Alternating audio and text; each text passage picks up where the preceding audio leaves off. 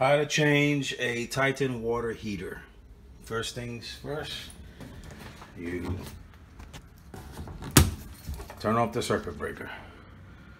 Water heater, 1, 2, 3. Turn this one off for measure 2. All right, first thing we're gonna do is we're gonna disconnect it from the wall. All right, so after you got it unplugged, turn off the water. All right, so now we're going to disconnect this one and this one. The water supply Should have 2 screws, one on the top, one on the bottom. Take them off. Just so you know, when you take the 2 screws off, you just pull these out. Pull it out, both of them.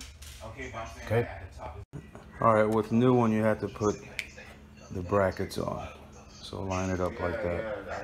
All right, we just put it back in and tighten up the fittings.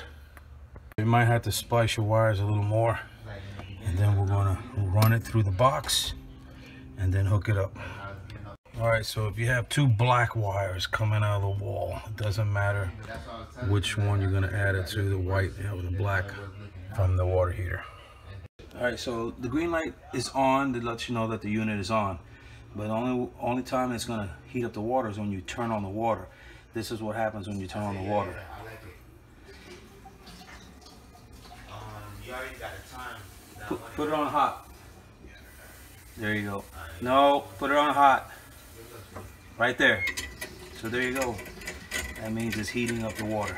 So there you have it, real quick and easy.